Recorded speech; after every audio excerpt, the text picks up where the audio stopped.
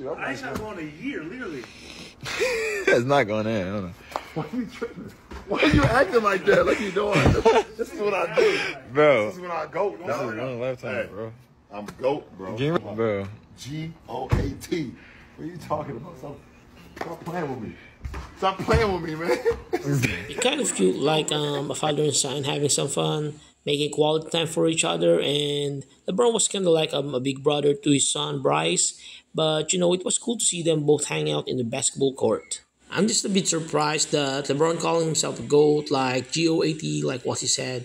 Though that's him. He knows his accomplishments, and yeah, definitely LeBron James is a prominent figure in the GOAT conversation. However, the debate continues among NBA fans, making it a topic of ongoing discussion.